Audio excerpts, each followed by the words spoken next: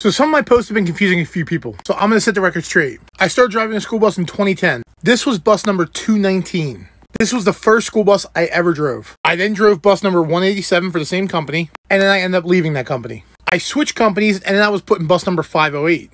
I ended up leaving this company after only a year, and I went and drove a limo bus for a year. So I was with the first company from 2010 to 2014, 2015, something around there. And I was with the second company for only 1 year. And I went with this company in 2016, driving for an apartment complex. I then went back to the company I was with, and I was put in bus 505. From there, I switched runs, and I was put in bus 618. And then I was put in the bus I'm in now, which is bus 1108. I'm sorry if I confused anybody. A lot of people were thinking that bus 505 was my first ever bus. It wasn't. It was 219, 187, switch companies, 508, switch companies again, limo bus for the apartment complex, came back to the same company, 505, 618, and 1108. And who knows what the future holds. Hopefully I'll be putting a 2020 bus.